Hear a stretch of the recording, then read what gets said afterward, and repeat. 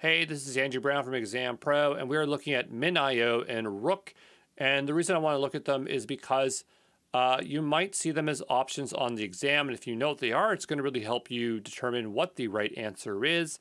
Rook and MinIO are two things that we do not cover in the follow-alongs because they're a little bit too complex to set up.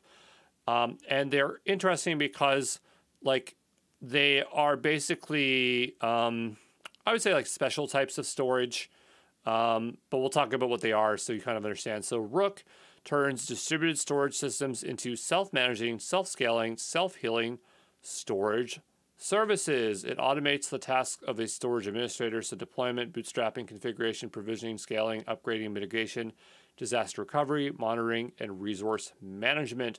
And it can use things like Cepher FS, I believe, and things like that. But basically, as it says, it's distributed storage systems. Okay, so when you think of pods, pods are generally backed by block storage, but this kind of stuff is not attached to a specific pod. It's just distributed storage that you'd use. Maybe this would be for like data pipeline workloads or things like that. I don't know. I haven't deployed Rook, but I just know that I've seen the word on the exam, and so I wanted to point out kind of what it was. MinIO is a lot more clear to me, its use case. So it offers high-performance S3 compatible object storage.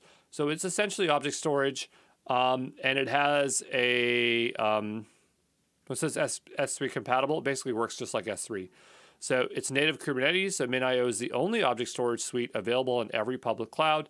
I mean, anywhere that you can deploy Kubernetes, basically, you can use it. So MinIO is software defined and 100% open source under new APGL version 3. So I really like the idea of MinIO. I really like S3, so MinIO is an easy sell for me.